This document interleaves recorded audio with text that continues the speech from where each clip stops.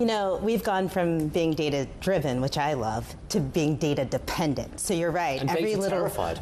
maybe data-obsessed. We can go on. But the overall big picture of the U.S. jobs market is that it's solid. It's solid. But it is softening. It's cooling. That was a big statement that we're going to see a cool down. But it's probably... You're with me on that one, aren't you?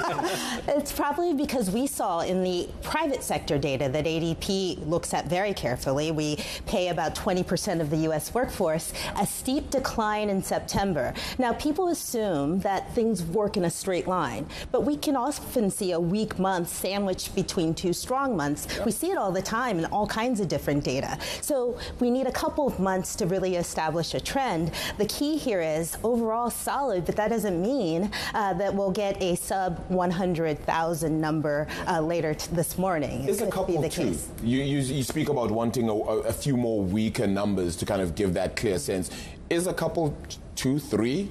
I mean, how many would be a fair requisite on that one? I mean, for economists who tend to be slow-moving, 3 months is ideal, but the markets move a lot faster. Markets often move before the data is released to begin with. But overall, if you look at other things other than just the monthly report, you see that participation rate is back up for prime-age workers. That's a big deal. More people are going into the labor market. That means that certain tensions are easing, and you can see that in average pay. It's starting to slow. So people who are worried about inflation and wages really propping up inflation, there is no evidence, I don't think you'll see it in this report or in the ADP payroll report, of wages accelerating. In fact, they've been steadily declining all year. And that's a big deal for the Fed, too. It's not just the jobs number. It's how much companies are paying to get workers in the door. That has definitely taken a step back. Yeah, we've been speaking about it the whole year, well, for more than a year, actually, in fact, and that's a recession, right? That dreaded R word. But I want to know if you're perhaps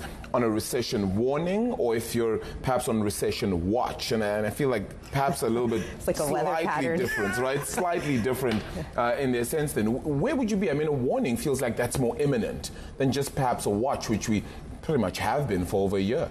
You know, recession, saying that there's going to be a recession is like saying it's going to rain without giving a date or a time. Yeah. So, yeah, eventually, recession is always a risk, but whether the risk is imminent or not, that is harder to call. Yeah. If you look at the jobs market, with under 4% unemployment in the United States, that's very close to historical lows. It's hard to call a recession just by looking at the jobs picture right now. I had a question for you, but you've now got me to change it with your last answer. Saying there's a recession is like saying it's going to rain. Unless you're one of these mad governments somewhere in the world who tries to not let it rain because they've got a special parade or they've got the Olympics or something as well. I'm not naming any number of governments. It's a lot of control. I'll get myself into an international incident. It's the end of the week. I just want to get home. But there are too many times central banks, added to the actions of governments, have tried to negate the risk of having a recession because they're terrified of the consequences as well. And it's been the big change in central bank policy, I think, over the last 20 years, is that we don't want a recession in the equation for all kinds of reasons. I think that's bad. I think the recessions can sometimes actually be rejuvenating for economies as well. So I hear what you're saying about recessions potentially are like it's going to rain. But in the same way that those, dare I say it, cloud-busting governments around the world are there, have the central bankers overstepped the mark trying to negate the downside risks to economies? Well, that is the past 10 years of U.S. economic growth, of rock-bottom interest rates. And Draghi and others as well. Right. So this was an economy built on very close to zero interest rates for 10 years of economic expansion.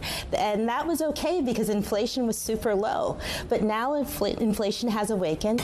And if you look at demographic trends, labor shortages are not going away. It's getting better, but that's a structural change in the labor market because of the aging of the U.S. population. So what that means is inflation is always going to be a risk. It's going to prop up. And so going back to zero or near rock bottom interest rates is going to be difficult to support the economy. This is an economy that the training wheels have come off in the U.S. and now people have to ride on a regular bike, businesses and consumers. And they don't like it. And well, it's new. It's new. Because well, it's not new for someone my age.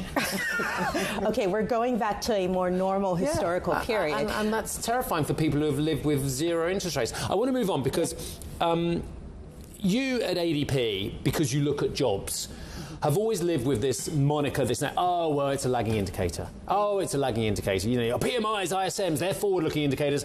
Jobs is a lagging indicator. But we add to the lagging indicator the concern that interest rate moves have cumulative and lagged effects. Again, the word comes back in a different form as well. How concerned are you that actually the jobs picture is just not showing you what's going to happen next? Again, and I'm sure you hate this question or love it in the same way as well, because you've probably got a very robust answer for that. Well, first of all, ADP data is weekly, so we don't think of it as lagging in the traditional sense. It's actually pretty high frequency. We can get a real-time measure of it. I think there's a feedback loop that is underappreciated. People say the labor market or the jobs picture is lagging, but the jobs picture is actually feeding current Federal Reserve policy. So it's not going in just one direction. There's a feedback loop in between, and these effects can amplify. So a simple relationship no longer exists. We are in a complex period of the global economy, not just the U.S., and the actions taken by the Fed affect the labor market, but vice versa.